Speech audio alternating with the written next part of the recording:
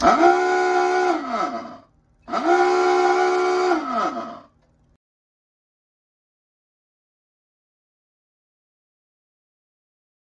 everyone, welcome aboard Submarine Bakuna here at Independent Seaport Museum in Philadelphia. My name is Greg.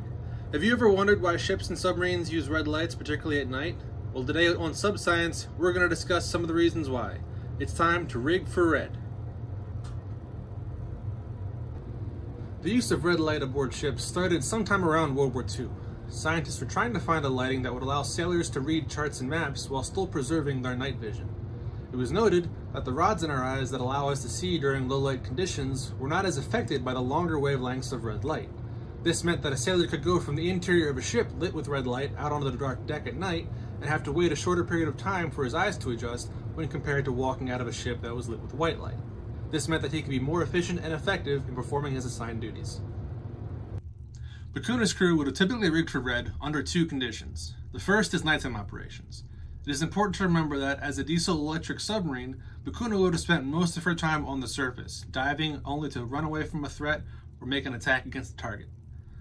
Submarines designed today are designed so that they can remain underwater in near perpetuity, with only the food on board being the limiting factor. Bakuna, and other submarines like her, had to surface to replenish the fresh air in the boat, as well as run their engines and charge batteries. Bakuna was also faster on the surface, reaching a top speed of around 20 knots, while submerged, she could only reach a max speed of around 9. The cover of darkness offered at night allowed Bakuna to surface and utilize that speed to make up for ground lost while running submerged during the day. After her guppy conversion, Bakuna's submerged speed jumped to a max of 15 knots, bringing it closer to her surface speed. However, traveling underwater that fast would burn through her batteries in about 30 minutes, meaning it was still important for her to travel on the surface as often as possible. Her sailors would take their watch stations here on the bridge.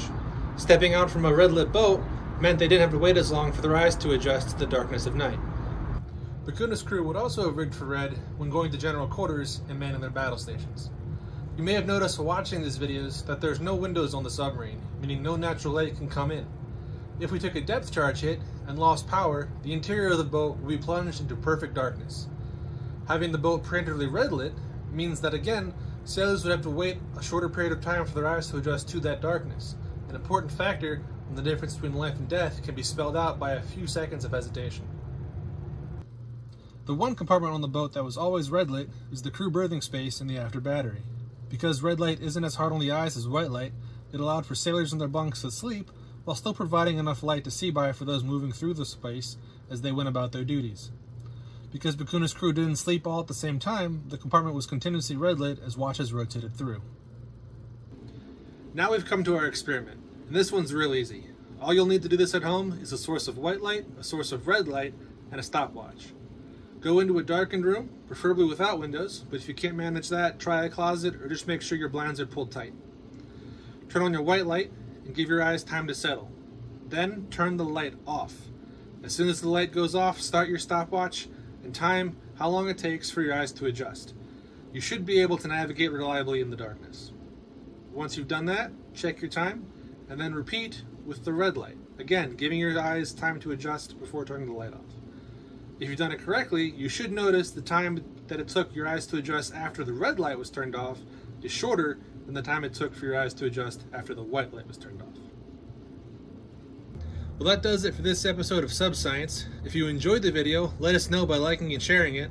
Then head down to the comment section and leave us suggestions on topics you'd like to see us cover in future videos. As always, thank you for watching, and we'll see you next time.